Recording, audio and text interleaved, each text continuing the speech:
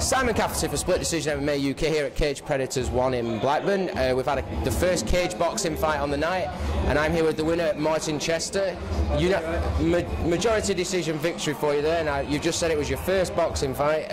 How did you find the whole experience? Good experience, can't wait to go again. You in there, you really controlled him, especially in that third round. You were picking him apart with some really good shots. Did you think you were going to finish him at any point? I looked like I rocked him a few times in first, second and third, but Wayne's a tough lad, I knew he was before I took the fight, so... And did he hurt you at all with any shots? I know you just mentioned you got a nice little headbutt at one point. Yeah, he gave me a good headbutt at first, it made me go a bit dizzy, but other than that, no, not really.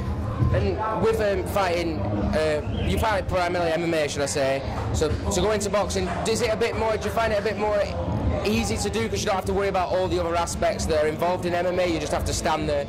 You still have to have technique to it, if that makes sense.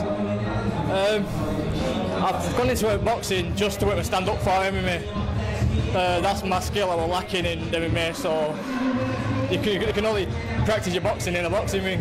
If I get rocks, you can't take them down, we've got to weather the storm, so that's why I'm doing boxing, work on my MMA game. But like you said, it didn't seem like he troubled you at all. He was more on the outside, you were controlling the centre. Did you expect the fight to go like that? Was that your plan? My plan was to stay at centre, keep on my jab, pick, land a big shot, and it seemed to work. You've fought him at MMA before, which obviously, like we said, it's a totally different thing. You're like 2 up on him now. Yeah. Is that like a good feeling where you've kind of come in first boxing fight and gone, well, I can beat you at this and I can beat you at MMA? No, it's just it's the way it works out. Wayne's the top lads. Everyone from Blackburn Predators top lads, and we both went to work on stand-up. We just come, so we took it. Good experience. Definitely good. And like you said, when you fight MMA, brilliant at submissions, but I still think your stand-up's just as good because when you fought Ashley Reese, you caught him a few times and that fight could have been over. Yeah, that fight, the game plan was to take him down, but I put him down in first opening minute and just decided to stay standing, which worked until the very end. Taking that on, are you hoping, after this fight, are you hoping to get back into MMA soon, or are you just going to see what happens? See what happens, I'm just going through the motions, I'm just enjoying training again. So we'll see what happens, what comes up. And you do train with the best of them. I loved how you just described Steve Nightingale, the little steadhead. I think that's the line of the night so far. Is there anyone you want to give a shout out to or thank?